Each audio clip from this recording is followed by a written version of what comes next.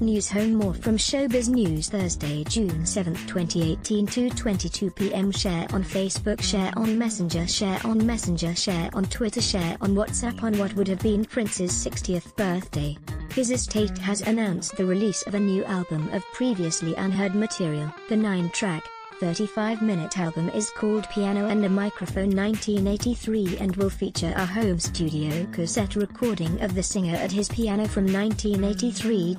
Prince died aged 57 at his Paisley Park recording studios and home in Minnesota in April 2016 following an accidental fentanyl overdose. Entertainment advisor for the Prince estate Troy Carter said, "This raw, intimate recording, which took place at the start of Prince's career right before he achieved international stardom, is similar in format to the Piano and a Microphone tour that he ended his career with in 2016. The estate is excited to be able to give fans a glimpse of his evolution and show how his career ultimately came full circle with just him and his piano."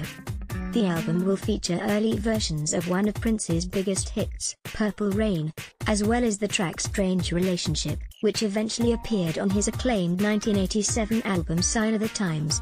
The album was announced in partnership with Warner Brothers Records, the record label he entered a dispute with in 1993, which led to him changing his name to a symbol. Piano and a Microphone 1983 is available to pre-order now on physical and digital formats.